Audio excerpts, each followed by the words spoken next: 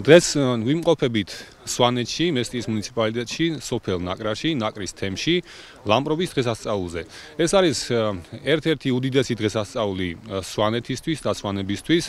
ულოცავ ყველა სვანს, ყველა ვაჟკაცს დღევანდელ დღესასწაულს. ბოლო პერიოდში ნაკრის თემში განხორციელდა ძალიან მნიშვნელოვანი ინფრასტრუქტურული პროექტები, როგორიც არის საბავშვო ბაღის მშენებლობა, სპორტული ინფრასტრუქტურის კეთილმოწყობა, სასმელი წყლის სისტემის მოწყობა, შიდა გზების კეთილმოწყობა, გზების დახიდების. თემში განხორციელებული ინფრასტრუქტურული პროექტი სასიცოცხლოდ მნიშვნელოვანია ადგილობრივი მოსახლეობისთვის.